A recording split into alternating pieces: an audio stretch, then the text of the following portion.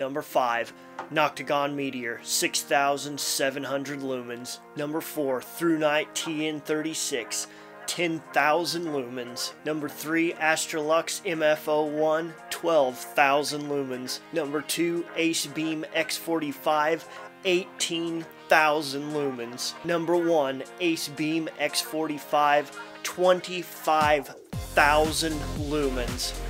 It is a good day to be flashaholic.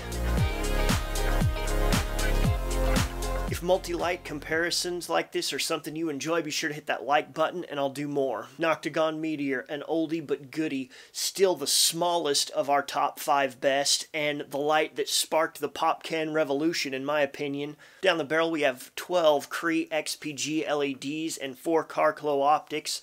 There's also newer options available in this light, producing up to 7,400 lumens. The Thrunite TN36 2017, an excellent build quality. Down the barrel, my favorite part, we have our 3 Cree XHP70 LEDs, surrounded by a chromed aluminum reflector and a brushed aluminum face.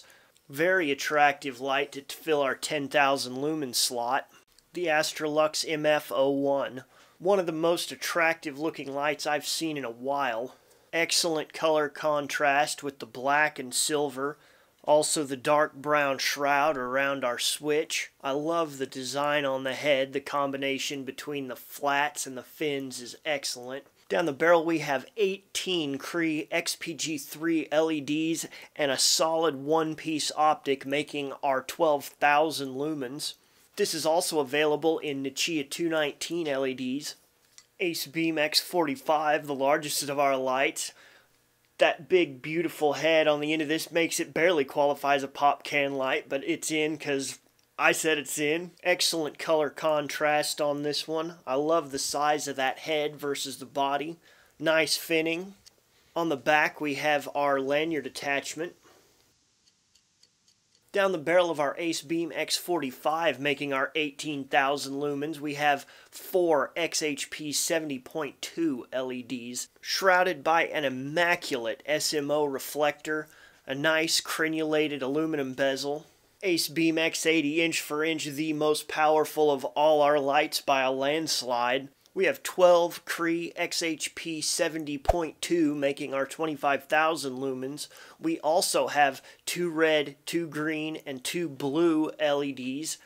In the center, we have a 365 nanometer UV LED. Great knurling, solid body, nice looking build. On the back, we have a lanyard ring, and also we have the tripod mount if you remove that screw. Here's a profile shot of all of our lights.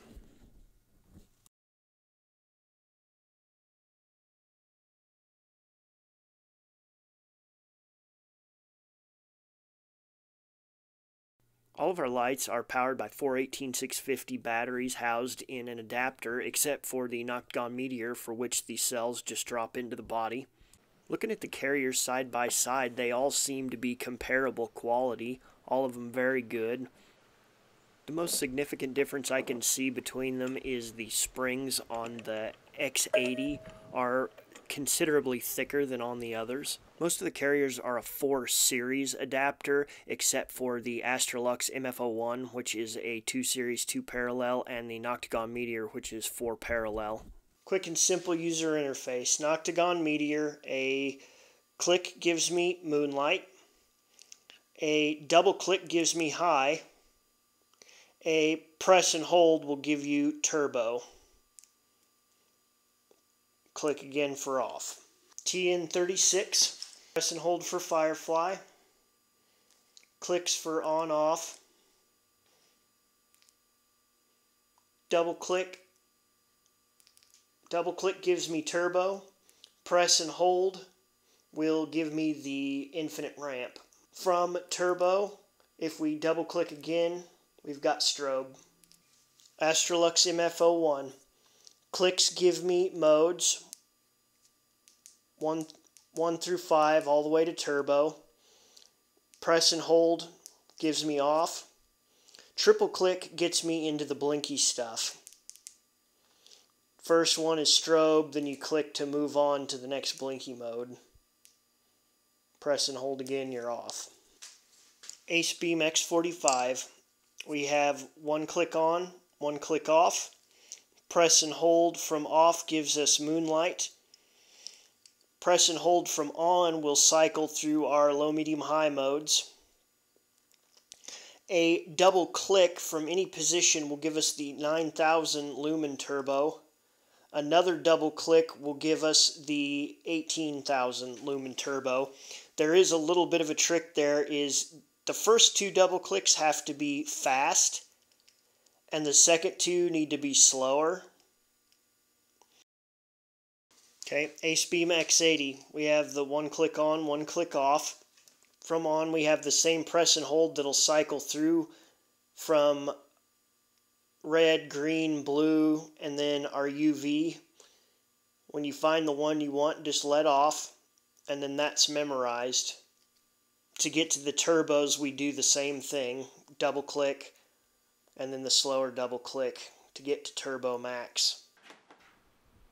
When I tested the lights, I found that they did all pretty well live up to their factory claims. I also found that all of them do have a turbo timer.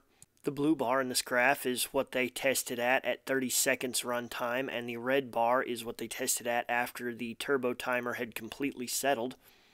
The little number floating in space off to the right is the approximate amount of time that the turbo timer was triggered at. Some of that take with a grain of salt because a few of them are temperature triggered and not timer based. Here's our pricing information. Easy enough to see why the Astrolux made this list. There's links in the description for all of these lights if you want to get your own.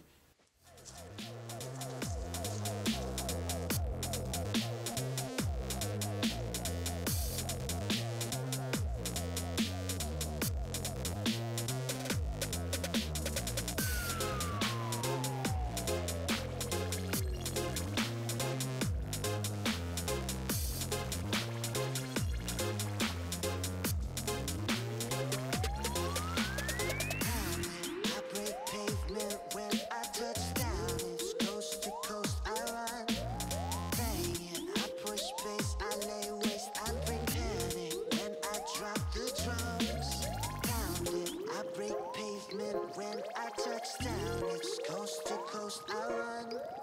Bang it, I push space, I lay waste, I bring panic. When I drop the drums,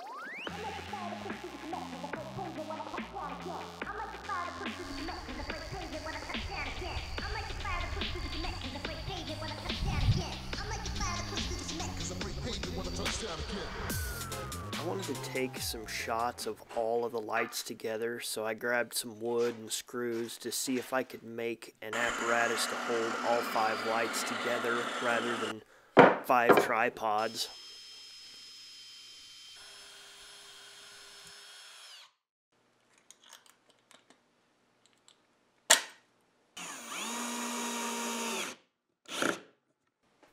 I think this will do nicely. Next, I grabbed a couple of fistfuls of 18650s. Now we just need to wait for it to get dark again. Anytime. Yep. Okay, it's dark.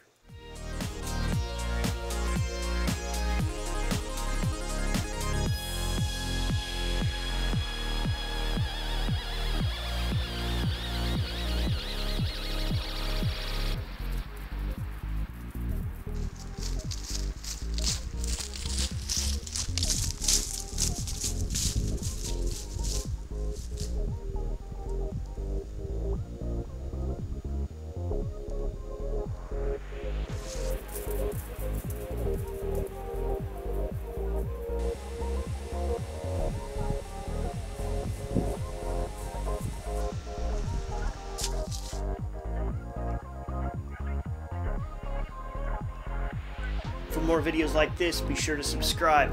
Thanks for watching. Good lucks.